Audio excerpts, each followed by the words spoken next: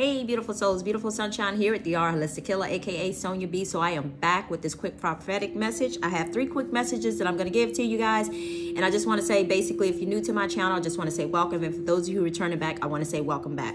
Okay, so basically the first message that I received was it came through in the form of a dream of somebody was just being generous. Somebody was being nice.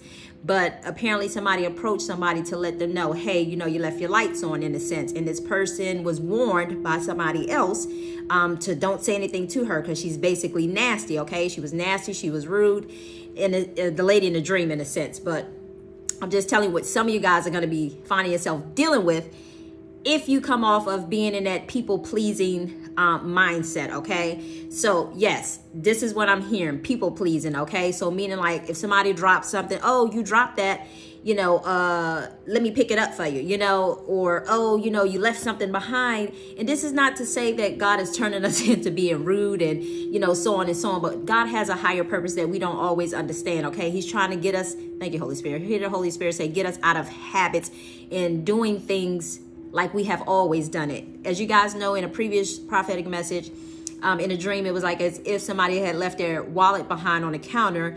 And in a dream, I said, excuse me, letting somebody know who works at that particular place that somebody left their wallet behind.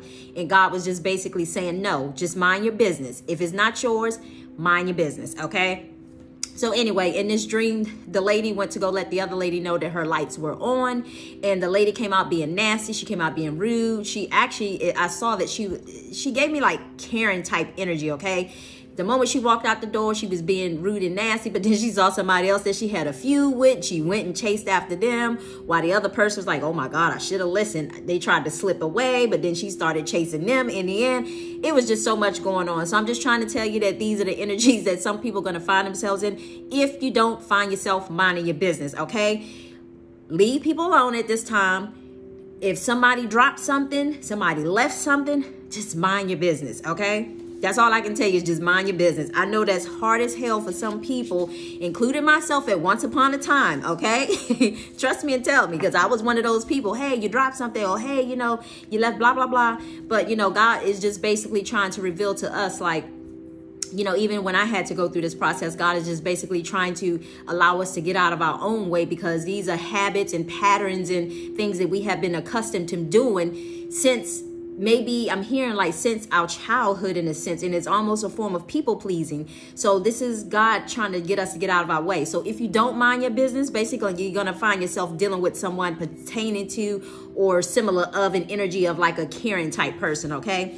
But anyway, so this lady kept kind of just chasing this person all throughout the dream, right? They was just, and then in the end, all I heard was, in the end, all I heard was saying puta, puta, what, bitch in Spanish, I think it was. Anyway, I think that's what it is. Anyway, so nevertheless, but this lady was not Spanish, should I say. But anyway, so I just wanted to let you guys know that. But, or Hispanic or whatever. But anyway, the next dream came in a form of, some of you guys are going to find yourself, whether you were on the receiving end of this energy or whether you was the one giving off these energies, okay? The way I saw this was somebody who is kind of influential person in a sense. People kind of look up to this person in a sense, but they kind of look up to them in a sense of they know that they need them in a sense, okay? They know as long as they hang around them that they too benefit in some sort of way, okay? But the way God had revealed this to me was, it was like a gentleman who everybody kind of hung around with, right? They hung around him for whatever purpose or whatever reasons that they hung around him. And this gentleman just came off as a black person, okay? And I told you, I say it how I see it in my dream. So the gentleman came off as being a black person or whatever, and then he had all these people that were around him in a sense. So basically what was happening in this dream was, how it was playing out was, basically that male was having to speak up. I get the feeling like he is going to be divinely guided to speak up. And it's almost like those people who have either one been riding his coattail, or those people who have been basically, you know, had been around this person in a sense where they were part of his clique, or is what I just heard. Thank you, Holy Spirit. If they were part of like his clique, his entourage, his crew, people he considered as being friends, it's almost like God was asking him to release them, because in the dream, it was as if it came through as if like he had to tell one of his so-called entourage, you heard that right? He had to tell like one of his people who was in like his circle, hey man, I can't take it to the championship this year. And even though, and that's just an example how God was giving it to me, like, I can't take you to the championships with me this year, in a sense. So it was as if they was trying to say, okay, like, that's fine in a sense, but nevertheless, but because of this individual person, they were able to kind of, because of this individual person, they were almost like they had a, thank you, Holy Spirit, like they got to step up in a sense. So they got to step up just because they were hanging around this person in a sense. But basically, again, this person is being asked to release people, and almost like for them to carry their own weight in a sense, because also in that same dream, what was happening was this, I kind of got like it was, it's weird because it was kind of switching scenes in a sense, almost like a school type environment of some sort. Anyway, but then nevertheless, the same gentleman who was being asked to release certain people, he basically had just recently ran into a girlfriend of his. Not a girl, I'm sorry. Apparently he had just recently linked up or got into a relationship with a girl, should I say. And it's almost like instead of him spending time with the people that he would normally spend time with, and sit with the people that he normally sit with, what I saw him doing was kind of going off and doing his own thing with him and his girlfriend, if that makes sense. So I say all that to say, some of y'all about to be shift around in a sense, in so many words. Some of you about to be shift around in a sense. Some of you about to come into some relationships, and some of you are being asked to release some relationships in a sense, because again, these people can't go where it is that you're going in a sense. And you're being asked to release certain people so that way that you can come into these connections that God has been attending to come together, that were meant to connect in a sense, okay? And so instead of the gentleman sitting with his entourage, his crew, his circle, people within them, or in a sense, he decided to go off and he decided to sit. As a matter of fact, I couldn't even see him anywhere within sight, but I do remember one of his little people who was in his little clique had came to him and said, well, hey, well, we're going to be going here, and there if you want to come there later in a sense. But he never really answered in a sense, but basically he was, because the way I saw it was he was more so entertaining his relationship, his new profound relationship that he was meant to embrace. Okay, so some of you guys are going to find yourself experiencing that situation, whether you're on the receiving end, whether you were just the one who was benefiting off the other person, or whether you're the ones that are being divinely guided to speak up and release people. Okay, so there's two sets of people here. Okay, and then this other dream. So, oh, thank you, Holy Spirit. So if you previously felt like you had certain privileges, thank you. This is the moral of the story. If you felt like you had certain privileges and certain treatment because you was around this particular person who was like an influential person in some sort of way, it's almost like I was hearing the Holy Spirit saying,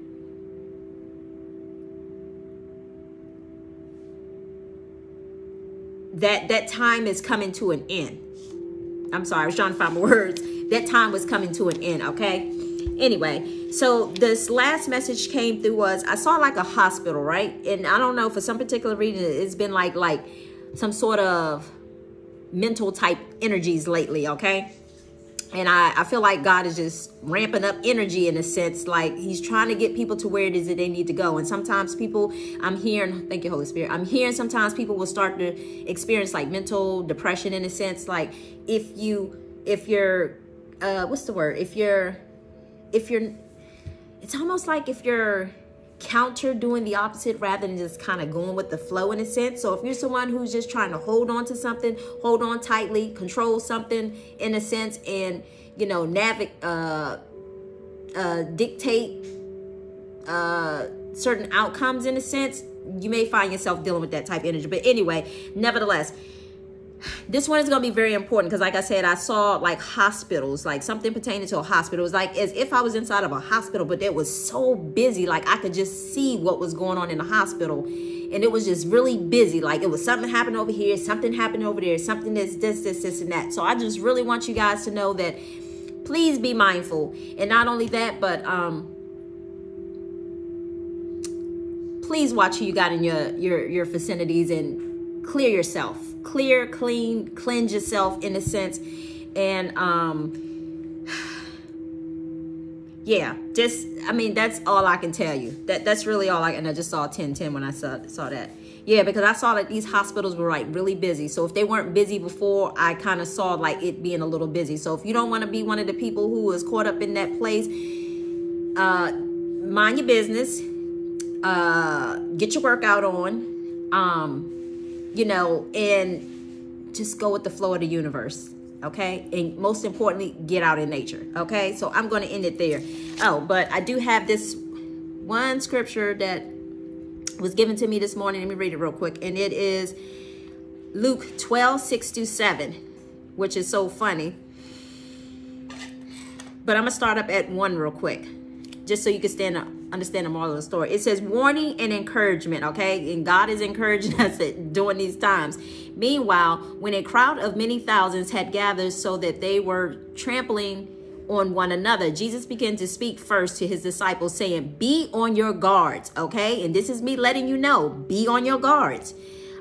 Be on your guards against the yeast of the Pharisees, okay? So, you know, the Pharisees are people come being religious, people come with their bullshit ass rules, and, you know, and I'm not saying that rules aren't important, but it's more so about integrity, and I'm not talking about the old way of, you know, just conforming to rules. So thank you, Holy Spirit. What I'm hearing the Holy Spirit say, question everything. Don't just go with what somebody tell you. And I give you a quick example.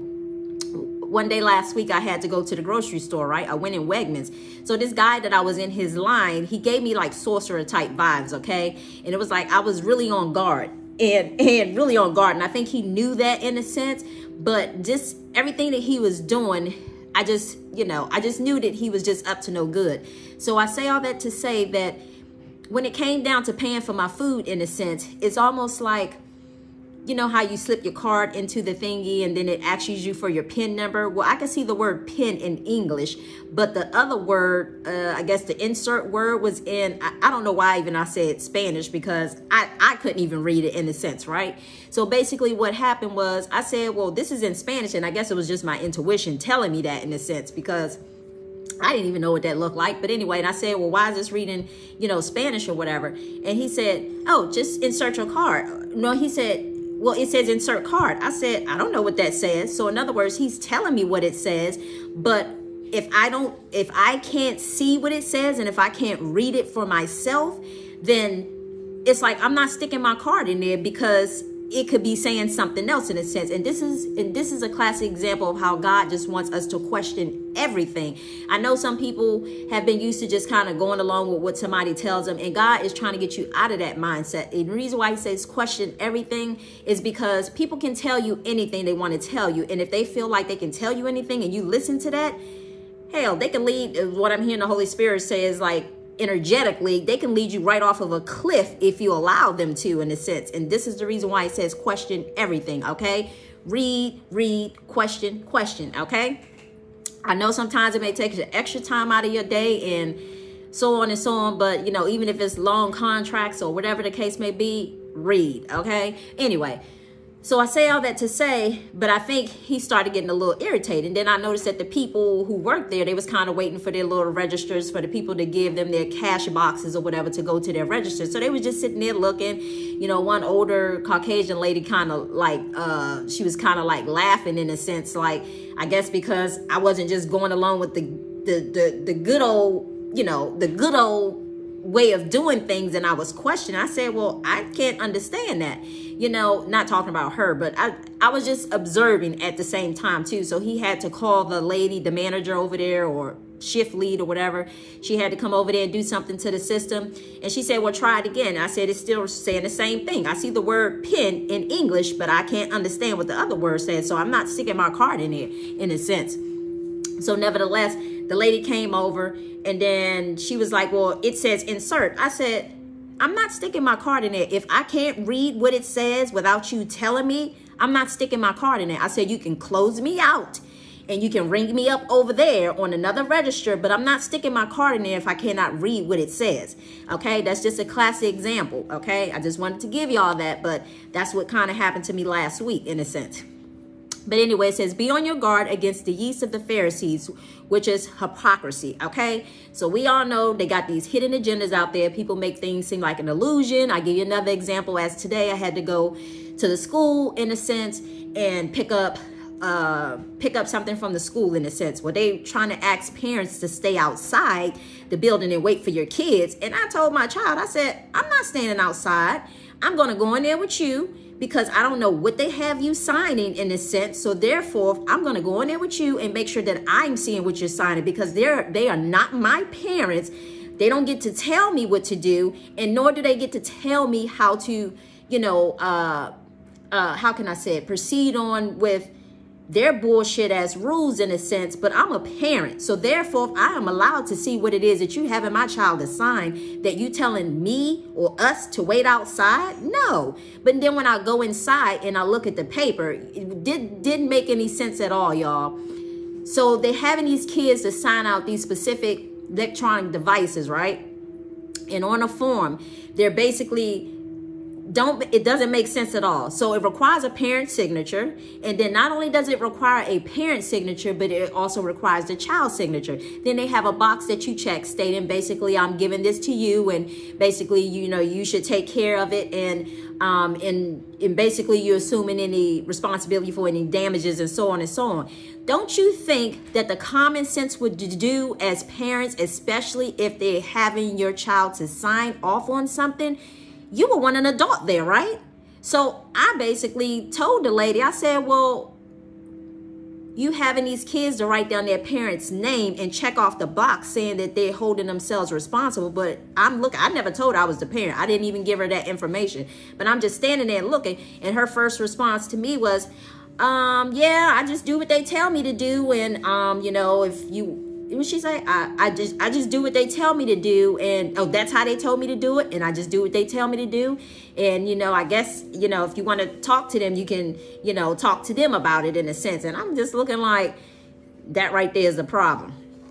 So nevertheless, there's an opening on the paper that requires a parent's signature.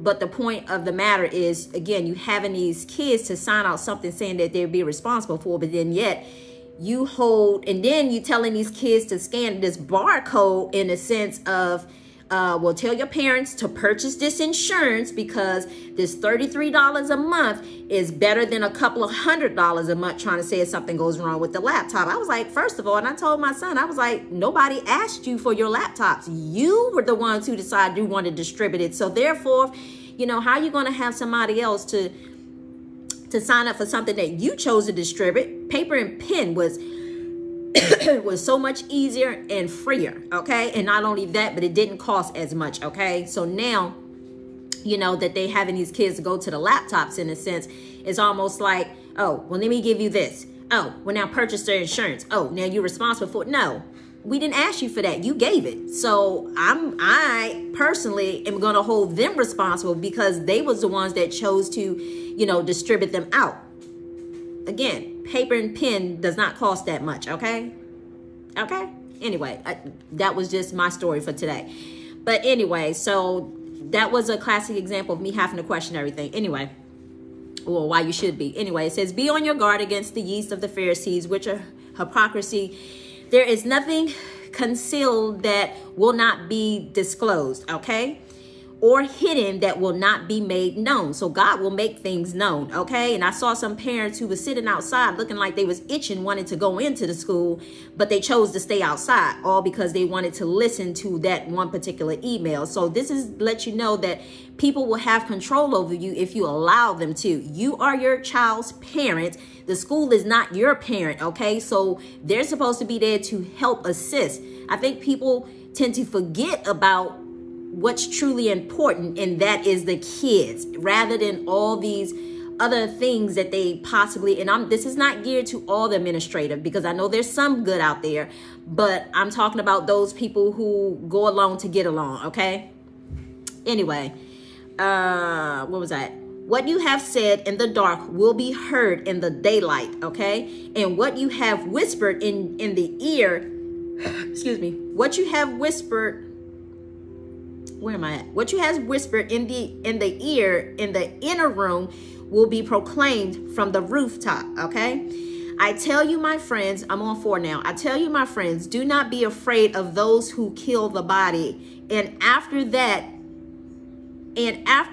can do no more. Okay. But I will show you whom you should fear. Okay. Fear him who after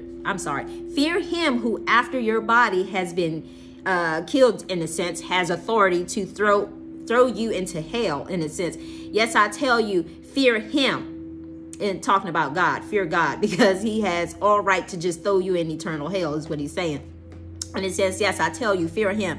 6 says, are not 5 sparrows sold for 2 pennies, yet not one of them is forgotten.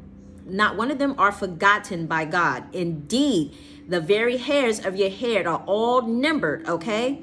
Do not be afraid. You are worth more than many sparrows.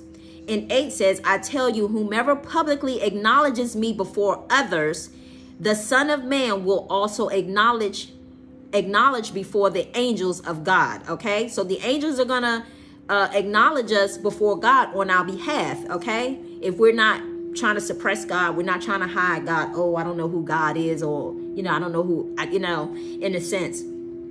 And then 10 says, and everyone whom speaks a word against the Son of Man will be forgiven. So we can speak all day long against, the Son of Man, but this is the one person that you cannot speak against. Okay. And it says, but anyone who blasphemes against the Holy Spirit will not be forgiven. Okay. And then 11 says, when you are brought before synagogues, rulers, and authorities, do not worry about how you will defend yourselves or what you will say, for the Holy Spirit will teach you and that time what you should say. Okay. And what just came to mind, thank you, Holy Spirit. What just came to mind is, I don't know if you guys know the story of Shadrach, Meshach, and Abednego, I think it was, when the king had ordered them to death to go into the fiery furnace, and they put them in there and thinking that they was gonna, disintegrate and, be crisped and burnt to charge and so on and so on. But he realized that God was with them, in a sense. So you guys can read that story on your own. But anyway, so I'm just going to end it there. But that's what the Holy Spirit was just kind of giving me in mind of when the king, was telling them not to worship basically God, in a sense. When the king was basically telling them not to worship God, in a sense, and, ordered them all because of, again, somebody who has the mindset of a Pharisee, the mindset of being, the whole hypocrisy and, those type of, the Pharisees and, all of those type of, being overly religious. Okay. Anyway, so I'm going to end it there, y'all. But I hope y'all have a beautiful day. I'm going to go ride the bike real quick with my son and then come back and get some other stuff done. So anyway, so I really, I really encourage you guys to get out in nature and build up your immune system before I'm hearing October gets here.